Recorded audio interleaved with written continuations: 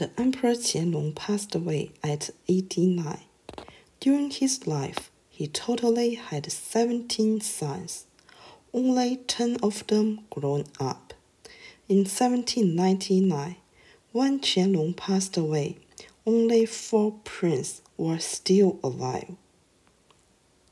Qianlong's oldest son, Yonghuang, was born by the imperial noble consort Zhe Min. He lost his biological mother at 7 years old. In 1748, Qianlong's first empress Xiaoxian passed away. Yonghuang didn't mourn the empress as deeply as expected and was hated by Qianlong. So, Qianlong removed Yonghuang from the list of his successors. After that, Yonghuang became desperate and died at 21 years old. When Yonghuang was hopelessly sick, Qianlong regretted his oldest son.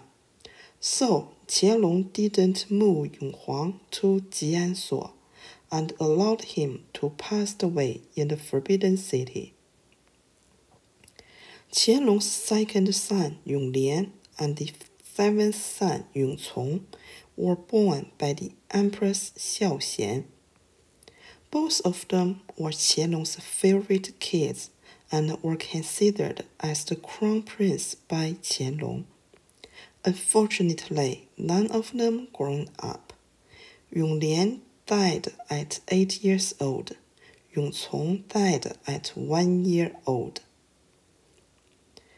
Qianlong's third son, Yongzhang, and sixth son, Yongrong, were born by the imperial noble consort Chunhui.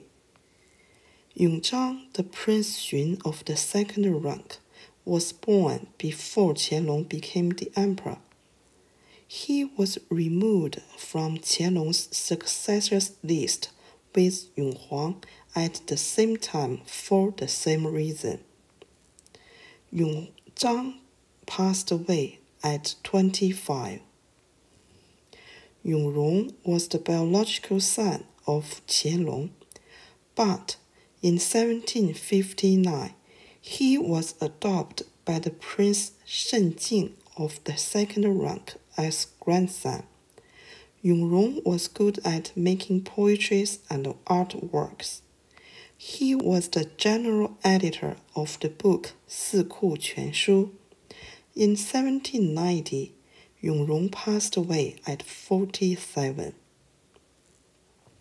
Qianlong's fourth son, Yongcheng, eighth son, Yongxuan, ninth son, and 11th son, Yongxing, were born by the imperial noble consort Shujia, except the ninth, who was died at 1 without name.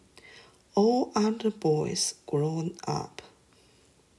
Yongcheng was the first son of Qianlong, who was born after Qianlong became the emperor. In 1753, Yongcheng was adopted by the Prince Lu Yi of the first rank and became the Prince Lu of the second rank. In 1777, Yongcheng passed away in the old summer palace at 39. Yongxuan was the longest living prince in Qing dynasty. He passed away at 86, only 3 years less than his father Qianlong. Yongxuan loved drinking and beauties, so he didn't have a good reputation.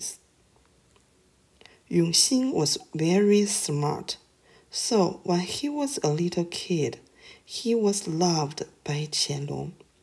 Qianlong arranged him to marry Fu Chashi, who was the daughter of Fu Heng and the niece of the Empress Xiaoxian.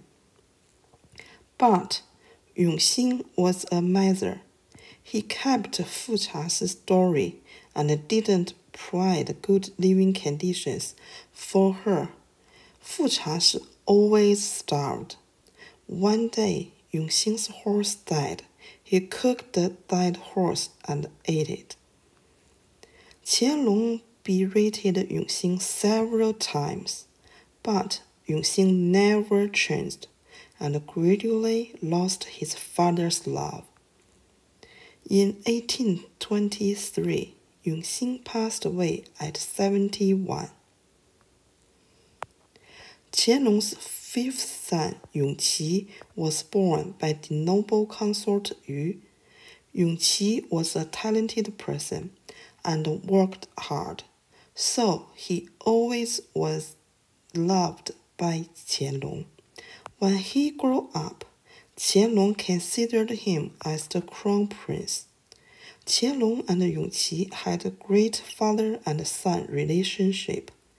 In 1753, the old summer palace, Jiuzhou Qingyan, caught fire. Yongqi taught Qianlong escaping from the fire. Unfortunately, Yongqi passed away at 25.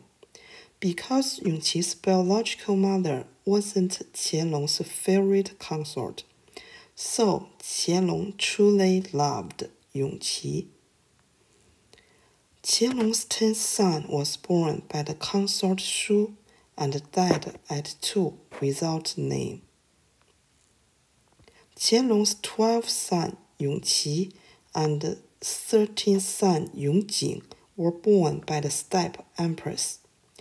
Yongjing died at 2 years old. Yongqi grown up. Yongqi once was loved by Qianlong, but with his mother's demotion, Yongqi was hated by his father. When Yongqi was alive, he didn't get any noble title from Qianlong.